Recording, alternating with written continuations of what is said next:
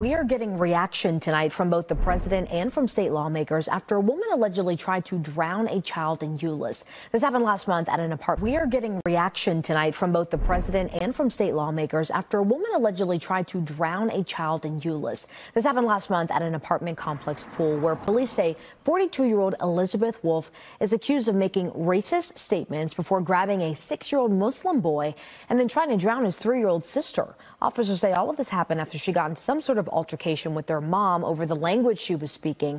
Police have charged her with attempted murder. The Texas chapter of Council on American Islamic Relations is now calling on the state and federal law enforcement here to also investigate this as a hate crime. Today, we heard from President Biden. He hopped on X saying, "I am deeply disturbed by the reports of an attempted drowning of a 3-year-old Palestinian American in a neighborhood pool.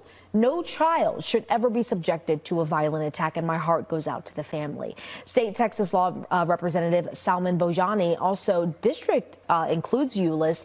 They had a reaction as well tonight on X saying the attack on a mother and her daughter due to bigotry and hate is appalling, and it has no place in Euless, House District 92, or anywhere in Texas.